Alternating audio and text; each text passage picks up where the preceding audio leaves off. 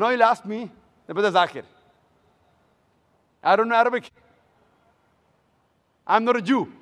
How can I try and prove the Quran wrong? There are many falsification tests.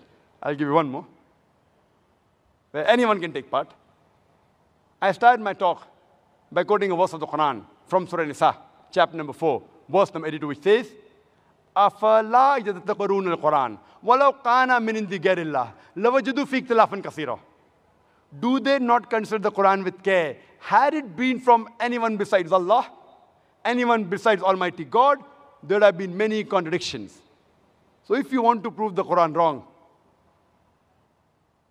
only thing you have to do is take out a single contradiction in the Quran.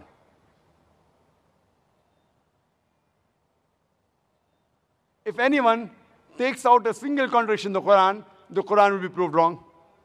Not that people did not try. Many people tried. You go on the internet, you will find 1,000 contradictions. But all of them, either out of context, or mistranslation, or illogical. So this is called as a falsification test. So Quran shows us a way how to prove itself wrong. If you think it's not from God, you want to prove it wrong, try it. Take out a single contradiction, the Quran will be proved wrong. This is called as the falsification test.